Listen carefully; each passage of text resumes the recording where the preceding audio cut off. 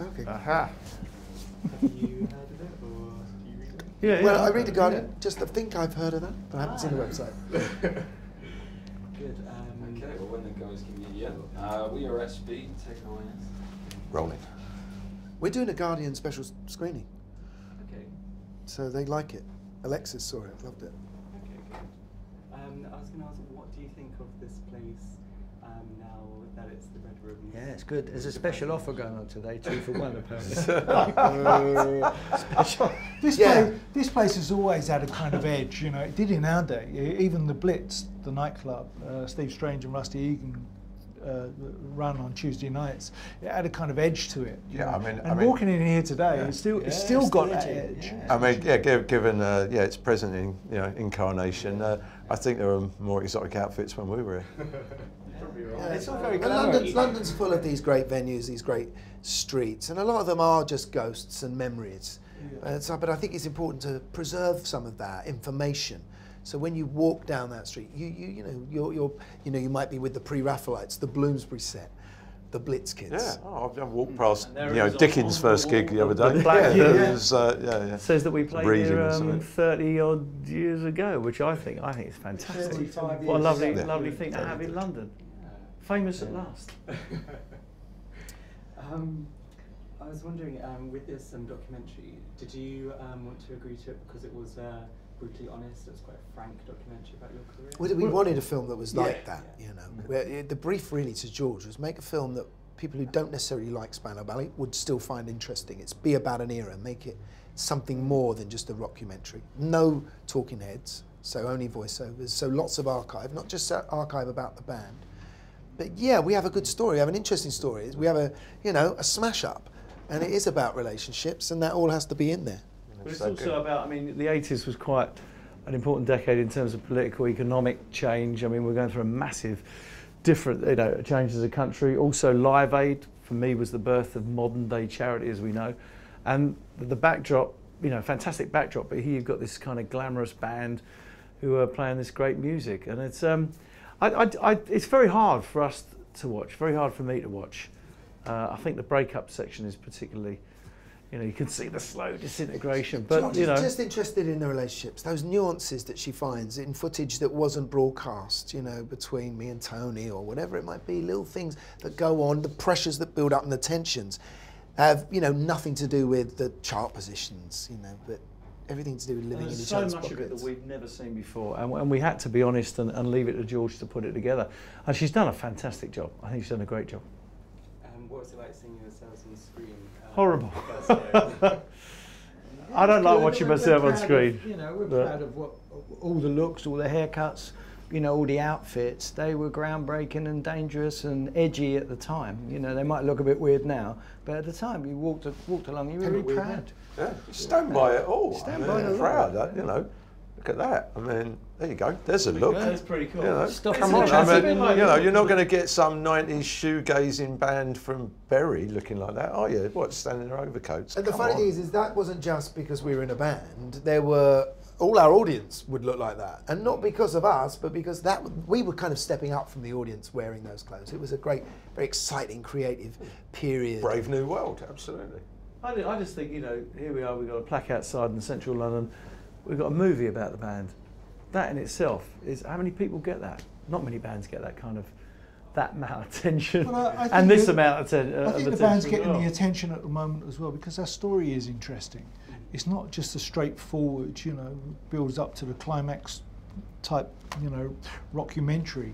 This is a story about, the ups and downs of being in a band. And our relationship.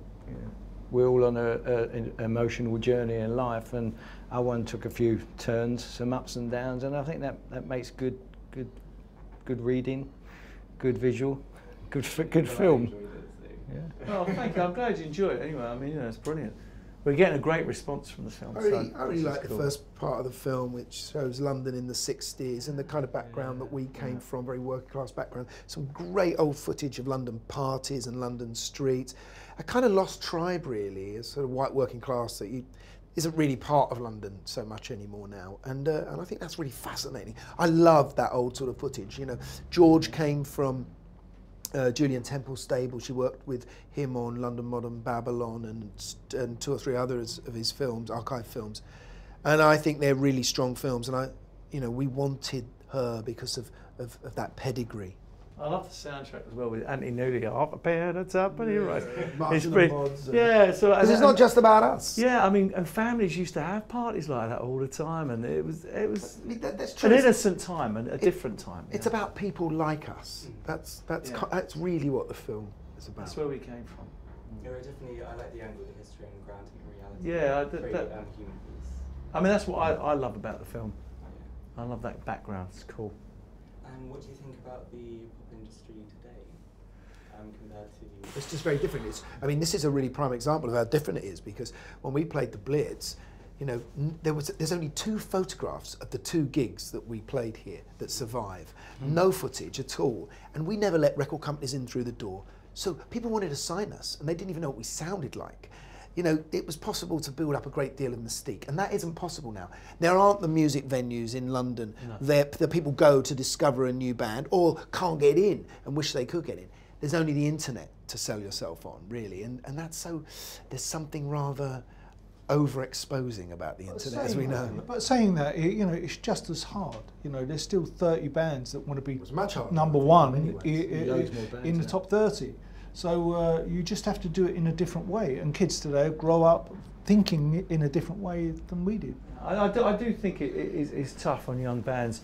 We played lots of different venues and stuff, and I think as a young up and coming band now, they become comedy clubs, or they become Ponzi wine bars or something. And I think that's sad. There's not the avenues for young talent to to play in. You have to make your own, make it yourself, mate. You have to deal with what's in front of you. What's in front of you? It's just changed. It's very different. Yeah. We haven't got CDs. We haven't got LPs. It's streaming now. I think different. I think what made our period unique, though, is we weren't just coming out of a movement that spawned a band. It was about a band. It was about all different art forms.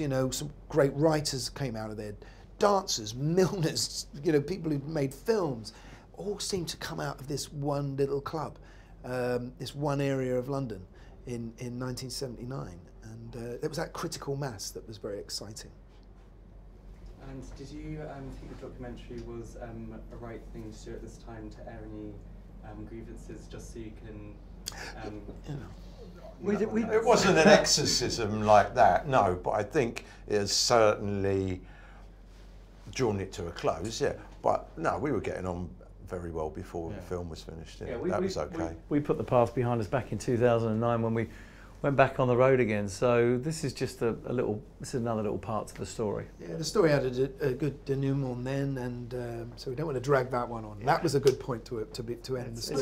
It's got the lovely happy ending on the film, which is great, which is the Isle of Wight, which is. It was a cathartic experience, I think, looking at it. We could, each one of us, because it was shot by George and put together by George, each one of us could kind of see our mistakes. So out of that, it was a cathartic experience. Yeah, it's therapy. I mean, it's better than Motorhead or Metallica getting a therapist in to, Where is our to the studio. By the way? I'm here, darling. Yeah, I'll be over in a minute. I never knew James Milner went to the Blitz. What's that all about? What? Thanks, mate. Cheers. Oh, Thank you. Cheers.